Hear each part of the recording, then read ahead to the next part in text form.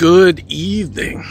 This is the Big Toe, second in command to Jim Foot of CSX. Every foot needs a big toe, and right now my big toe in my foot needs to go somewhere south of here, specifically in Cincinnati and Florida.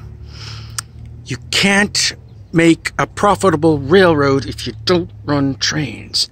And so far, it pains me to say that the incompetence of Jacksonville and Queensgate is unprecedented in railroad history.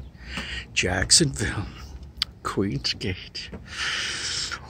What the hell are you doing? Why can't you send trains up here?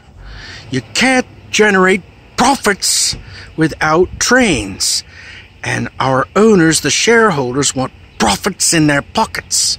And I want to see that the shareholders get what they want. So let's get out from under the desk.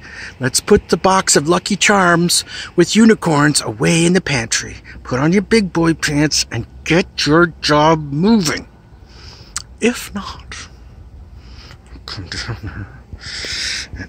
I will make the COVID-19 crisis in Florida look like child's play.